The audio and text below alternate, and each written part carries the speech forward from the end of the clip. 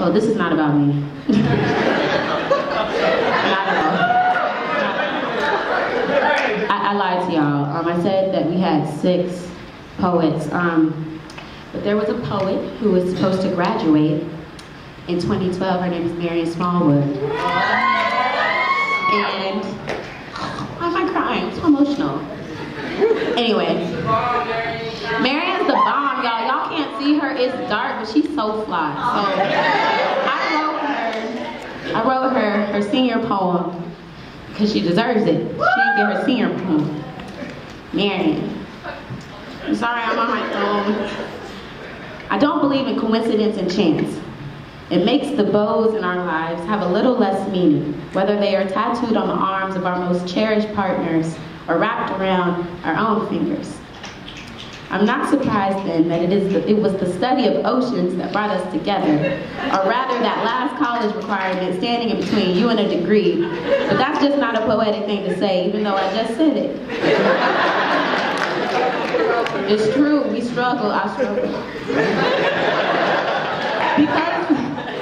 Because I'm selfish and know that in a few weeks you'll be leaving for the West Coast, I've been thinking a lot about flight, about movement and change, which is why I know there's some cosmic reason why you came back this semester.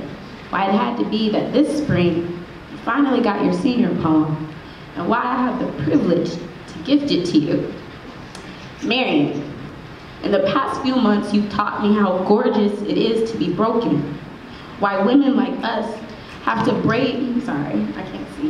Why women like us have to be brave enough to love after heartbreak. No one else in my life could have taught me this at such an important time. Thank you. Thank you for teaching me how to free myself. Thank you for teaching me how to relax and have fun. Thank you for being the flyest chick at the University of Pennsylvania. You are so bad. Thank you for making fun of me all the time because I deserve it, and also loving me so immediately. Thank you for your poems, which are so deserving to be heard. If you don't mind, I've strung a brief poem together for you, written by you, me, and Ann Carson. I've called it Autobiography of Mess. I must have known you. I must have known you then. And I did. We were related before we ever met. Our chests were loud and nervous, with messages too honest, way too honest. What is love? What is it like to be a woman listening in the dark? Am I made of volcanoes or molecules of abstract things? Like the terrestrial crust of the earth, which is proportionately 10 times thinner than an eggshell, the skin of a soul is a miracle of mutual pressures. I want to know where it goes and when it's coming back. You wonder which molecule of yours will look like God, but Marion, you've already answered your own questions.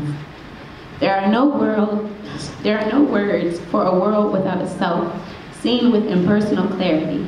And you are so dinner time blues and righteous. You multiplying soul, it was a real beauty. You are a quiet romance, the most magnificent sea foam carving its way out of water.